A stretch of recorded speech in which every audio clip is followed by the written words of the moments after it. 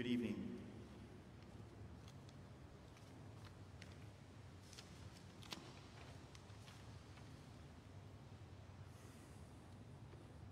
You know, there aren't many places where you find a caring and compassionate community willing to join with you on life's journey. Here at St. Thomas More, that's exactly what we do. I'm Peter Ries.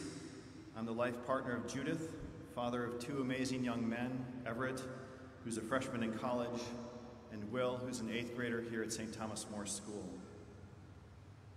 Currently, I lecture and am a member of the stewardship and anti-racism groups. Judith cantors, serves on the anti-racism group, leads several of our performing arts events, and most recently served on the school commission and COVID task force. Everett served as an acolyte when he was younger, and Will sings in the kids choir and will be serving as an acolyte very soon. Lastly, I joined the Synod listening sessions thanks to RJ's kick-in-the-pants homily of a few weeks back. I still have the boot print.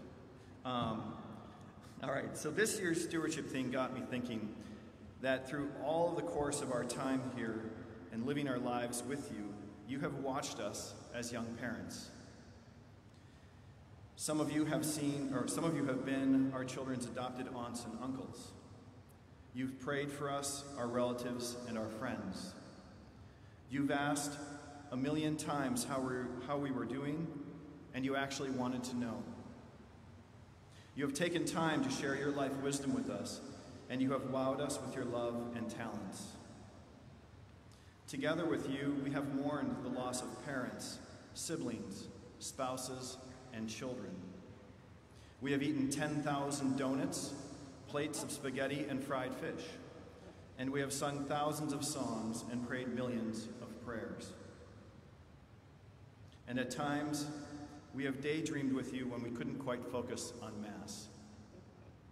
We've laughed out loud at jokes sitting around a table, at an auction, a festival, or a dinner, and we've waved from the side of the road or chatted in the grocery aisle or while volunteering.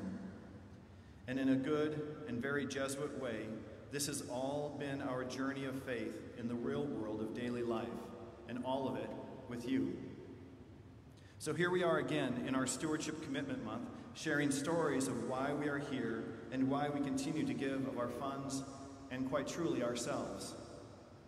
Simply put, for us, it is one of the most selfish acts we can do, because you have been with us from the beginning, and we want you to continue to be with us, and God willing, you will be with us at our end. So thank you for all of it. Thank you for being with us and our family. Thank you for giving to this community of your funds and yourselves. And let's pray for the stewardship campaign.